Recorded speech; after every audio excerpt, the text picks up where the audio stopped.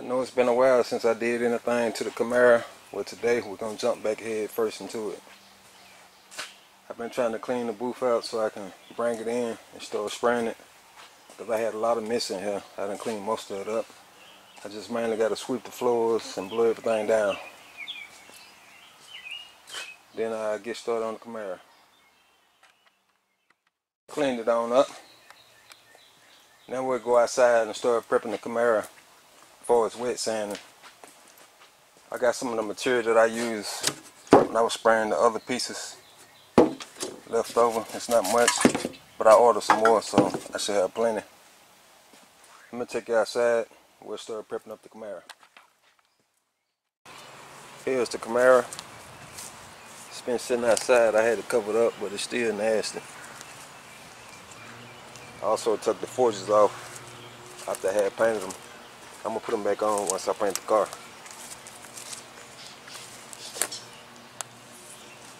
Got footprints from the cat climbing up in it. Also, I had to put the sprayer on up here because this tire here, it wouldn't hold no air. Before I do anything, I'm going to go ahead and wash it up, because I don't want to start wet sanding all this dirt and debris still on the car. So let me clean it up, then I'll cut you back on.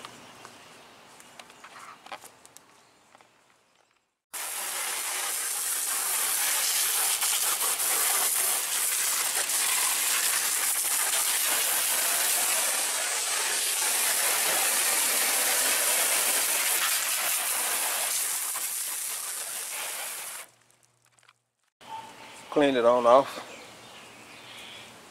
Now we'll let it dry. These spots here, it's where I had seen some imperfections when I was putting the doors back on. It's just glazing putty. But we're gonna let it dry. Then we'll spray some guide coat on it and start wet sanding.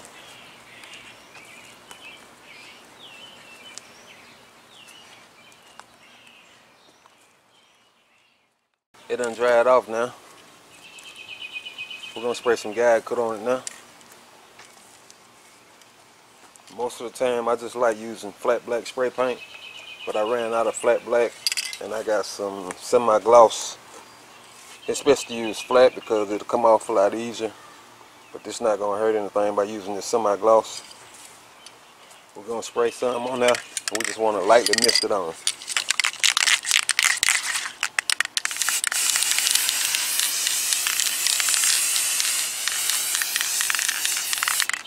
It should be good there.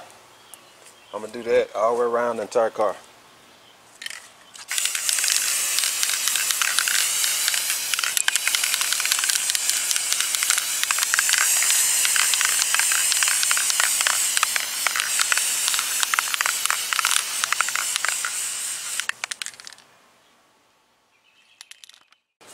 Guide coated. It's been sitting out here about an hour. I had to run and do something, so everything dry for us to guide coat. Now we'll start wet sanding. Let me take you over here and show you what I got. I got some 600 here. This 400, and I got some 320. I'll be using this 320 because I'm gonna spray some sealer after I wet sand it to seal everything in. But if you're not spraying sealer, you're going straight to base, you might want to go with 400 or 600 so that base coat can cover them scratches. The reason why I'm going with 320 because it's going to cut a lot faster than the 600, and the sealer going to seal everything. So I got me a piece already cut. I'm just going to drop it in my soapy water here, let it soak. Then I'll start blocking it. I gotta run and get my blocks there in the shop. Let me run and get them right quick. Here's my blocks I'm gonna be using. I got a rigid block and a soft block. I'm gonna use these on the, well, I'm gonna use this one here on a flat surface. And I'll probably get the flex block to go around, let's say if I'm finna do this area here, or something like that, or up in here. And also when it got some, well, old bottom, dish detergent bottom, I'm gonna use this to keep my surface wet, so I ain't gotta keep dipping it in my water. Let me wrap the sandpaper around it, then we'll get started.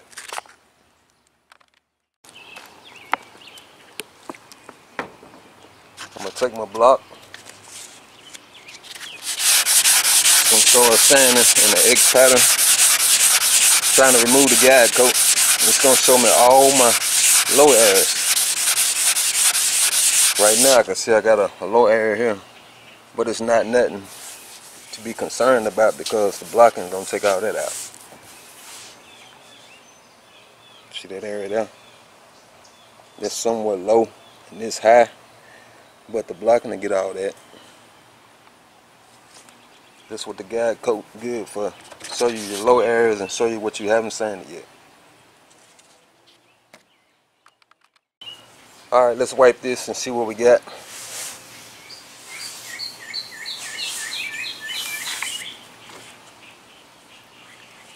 Okay, off the top you can see right here it was a high area. It's breaking through the gray primer, but it's good because I'm gonna put a seal on it. And right here, I don't know if you can see it, right in this area, it's a light scratch. I still can feel it a little bit, so I need to block this some more. That's what the guide coat, you still can see the guide coat in that scratch.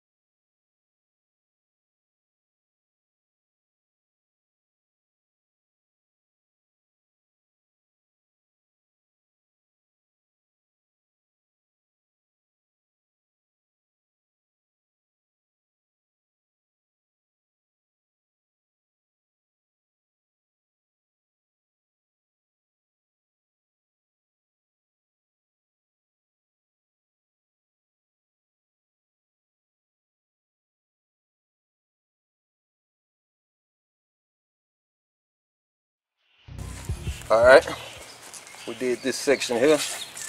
Let's see what we got.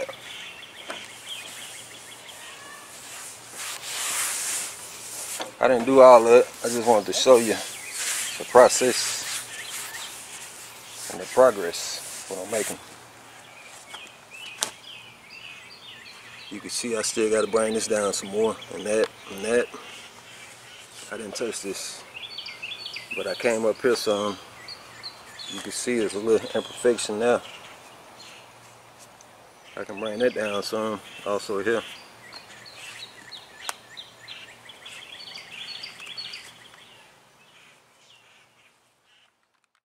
Let's wipe this.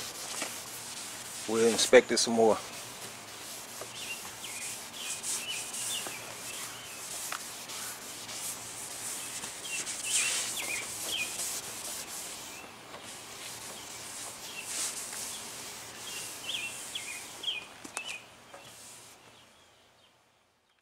Alright, I see a few spots I need to fill. This area here, this area, it's like a chip or something. And also this spot here. And I'm just going to use some glaze and putty on them spots. Let me show you what I'm going to be using. I can use either one of these. This by Bondo, this by Pronto. You can't put this in nothing big that you need to put some filler in it, or some 2-part, because it'll shrink on you. Just go in minor imperfections. Like I said on the, it say ideal for last minute repairs and imperfections, ready to sand in minutes. It's minor imperfections, nothing big.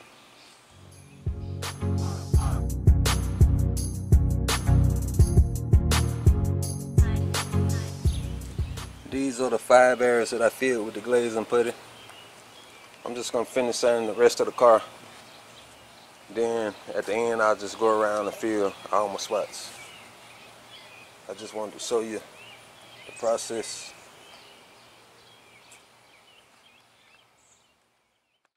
Just wanted to show you some of the progress that I made. I don't know if you're seeing it, but I got some pinholes here that I need to fill with. I'm gonna put 1 part glaze and put it in those. Also got one here, and I got a low spot here. I done sanded it far enough now, so I'm gonna have to fill it. I can't go any further because this the actual bumper itself. So I'm gonna have to fill this with some 2 part. I can't use 1 part in this because it'll shrink. It's too deep.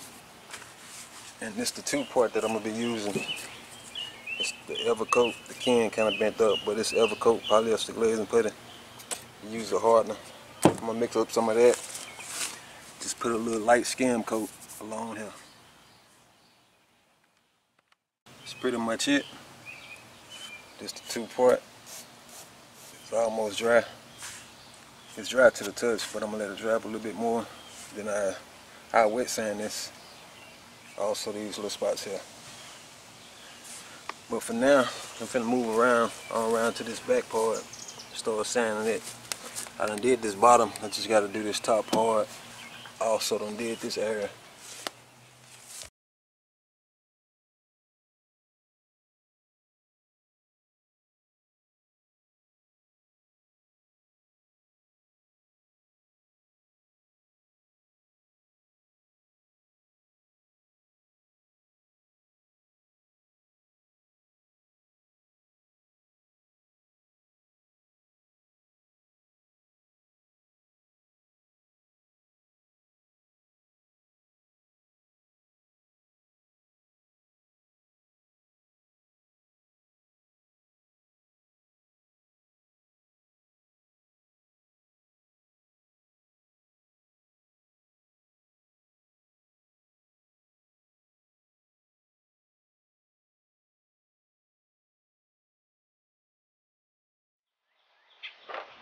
Let me show you this spot here. It's like a scratch. 3 scratches there. I would have never seen that if I want to put that guide coat on there. See how that scratch left the guide coat behind? Because that spot a lot lower than the rest of it. That's why it's good to use a block, because if I would have did it by hand, I could have just dug that guide coat out also. It's good to use a flat block. Something like that, I use this 1 part glaze and putty. Just wipe it in there. Once it's dry, I'll block it.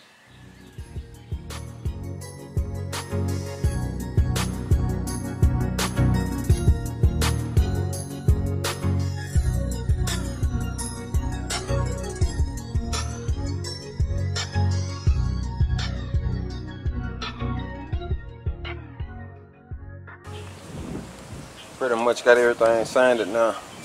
I still got to do this part here. At first I wasn't planning on painting this because I wanted to go ahead and get it done once I painted the jams. But on this other side, I had chipped the paint when I was installing the doors back on right here. I done put some putty right there, so that's the only reason why I got to repaint this. So now I got to scuff this up so the paint will stick to this. I already done did this back side from here over. I'm not going to worry about painting this again. I'm just going to paint it right here. That's a good cutoff line. So let me go ahead and sand this. I'm going to sand this with the same.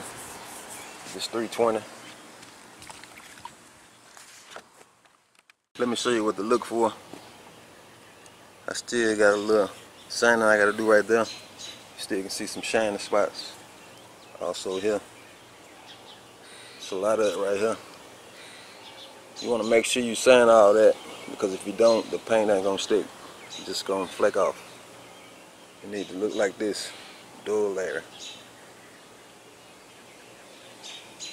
I still got to do that side over there. But pretty much, I'm about finished. I'm doing the cut-in for us like around here. Got to do that. Also got to do it around the edges. I got to pop the hood and do around the edges of everything. After that, I'll be good to go. Got it sanded. Now I wash everything up, make sure I get in my jams real good, because you don't want no paste or nothing in there, because your masking ain't gonna stick. So you want to make sure everything good and clean. Then once I do that, we'll push it in the shop and move to the next step before it's masking.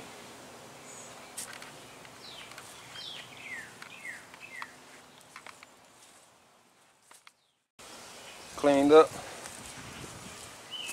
Now I get ready to push it in the booth. I gotta call Justin over. That's the owner. He'll help me push it in. Then we'll go from there.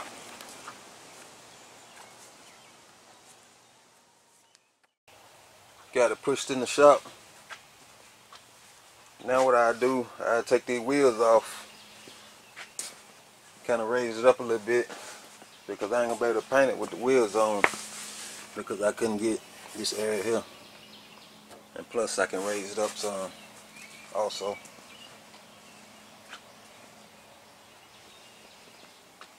Got the rest of the paint up here. I had to order some more, because I had painted a lot of more different stuff, and I had ran out with just this gallon. This the leftover, but I got enough to finish now.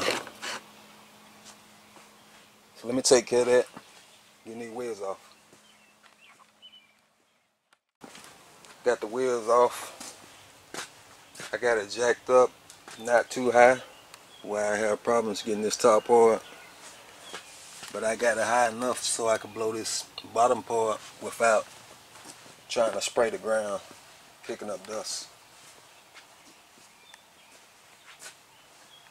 I got my masking paper and tape over here, plastic. But before I start masking, I got some fresh water. I'm just going to take this damp rag and go around trying to wipe all this water up, and plus get this paste up so I can mask. I have a clean surface masking. Also, if you painting in the same day, you want to make sure the water up, because you don't want to start spraying the water start coming out somewhere, because paint and water do not mix. You can take the blowholes also and try to dry it up. But I'll probably paint tomorrow, so I shouldn't have no problems.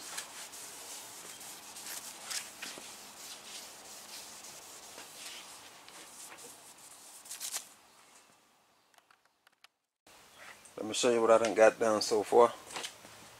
I basically just done the cut ends, trimmed everything out with the masking tape around the edges. I just got to go back and fill it in with masking paper now.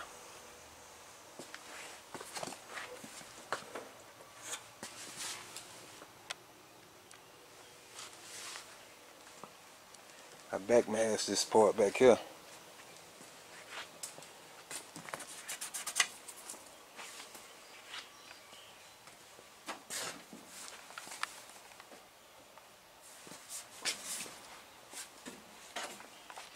Also did up under there. I'm gonna put plastic all up under the engine bay, because I don't want to overspray getting on it, even though they overspray very well. But I'm trying to keep as much of it off as I can. I just stuffed some newspaper up in here. I gotta fill this area here in.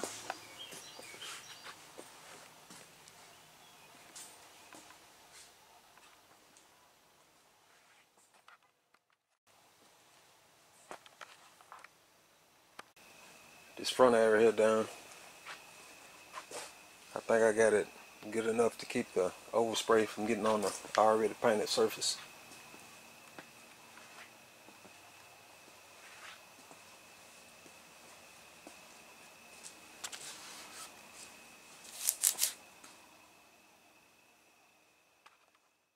Close the hood up.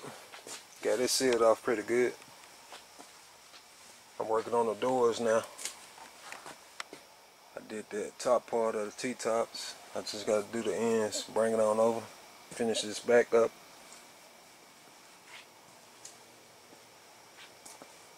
The reason why I'm using paper and plastic, because this plastic is not made for paint and the paint will flake off. That's why I put paper up to where I'm gonna be spraying at, so it won't flake off on me. I done started on the jams here.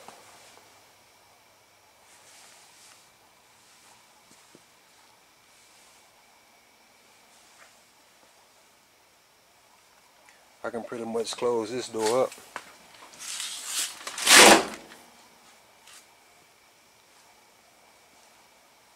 Just got to bring the T-tubs down to the window opening.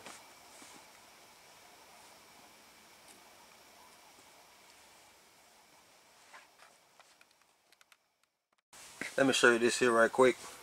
See this gap? The door and the fender. In order to keep that overspray from going up in there and messing up my jams, I'm going to put a piece of tape on the inside. I can access it from up in here. I can reach up in here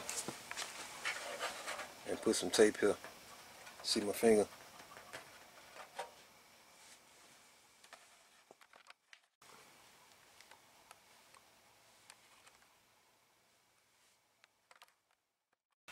Finished up with the doors and the T-top area. Pretty much got everything masked except the fender wells. I done started on this one here. I'm just doing this so when I start spraying this area here, I don't kick up no dust from all that dirt in the fender wells. You want to make sure it's clean before you start masking, because there'll be a lot of dirt up in here and your masking tape, it ain't gonna stick.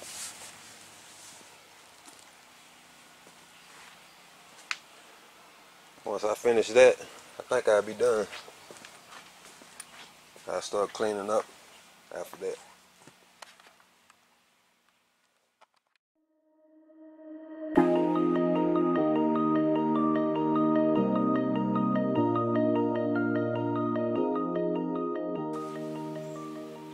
Finished up with the fender wells.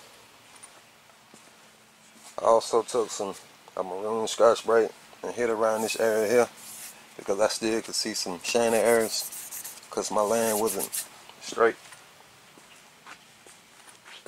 and I had scuffed up this bottom area, even though it's going to be covered up with the side skirt, but I'm going to still paint it. I didn't wet sand this when I did the car, so I just scuffed this up with this so the paint will have something to burn too. We'll clean everything up now. Cleaned up.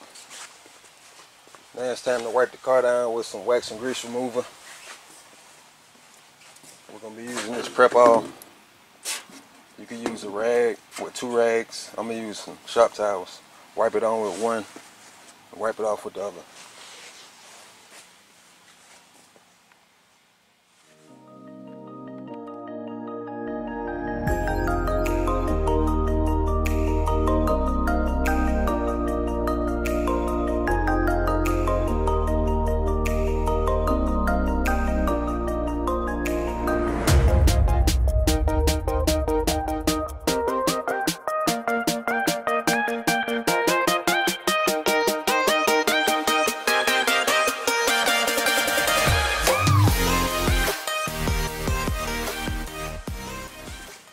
Wetting the floor down now, trying to keep that dust from kicking back up when I be walking back and forth.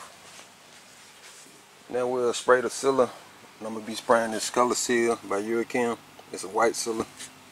I'm going to be spraying out my Saddle Jet 1000B RP. It's a 1.8 tip.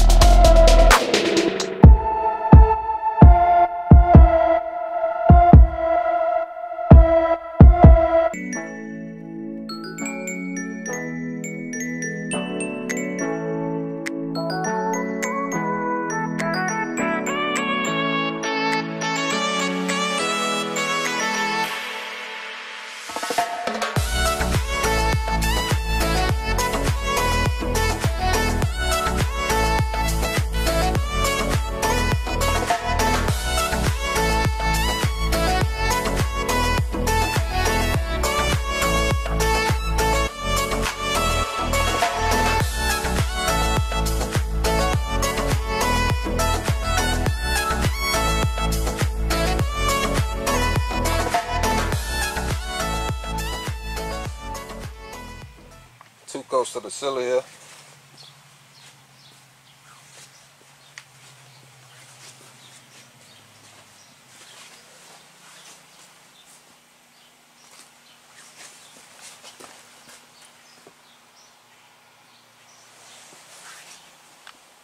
It's been about 45 minutes. I recommend you wait an hour before you top coat it. So by the time I get ready to mix this base coat, this metallic base, I'm going with a light sunset gold metallic base. By the time I mix this up, I'll be good to go.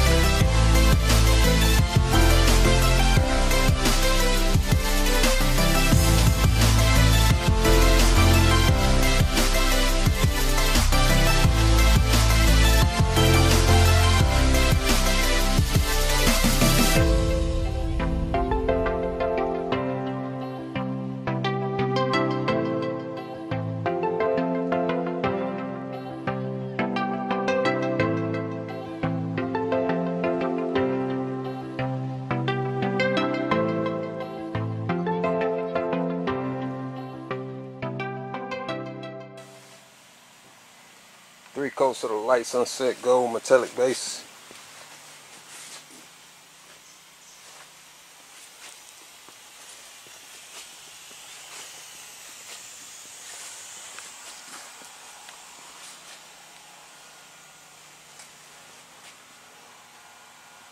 It's been about, say about 15 minutes since I sprayed the last coat. It's dry to the touch. Now I spray my clear, not clear but Kandy, and it's gonna be the emerald green by Iroc.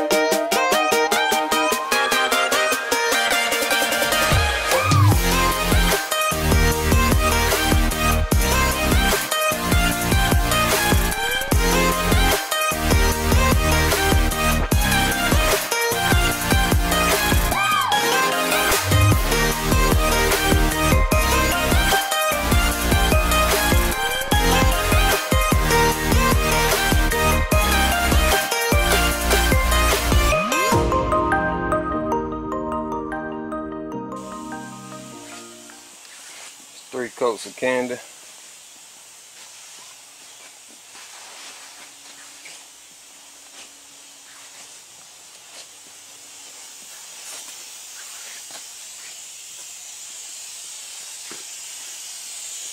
And then mix up the clear.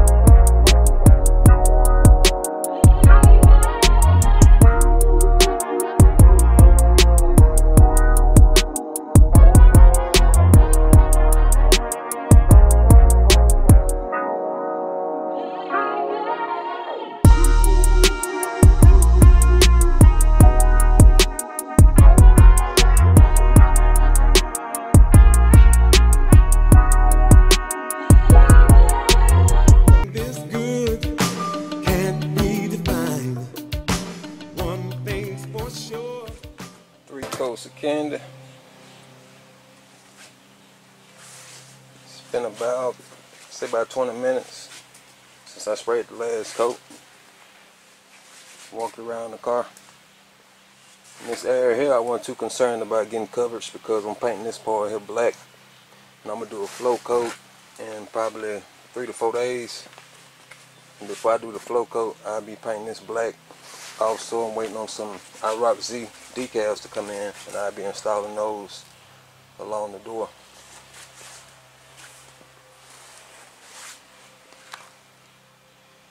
But I'll be doing that probably the next video. Just walk around the car.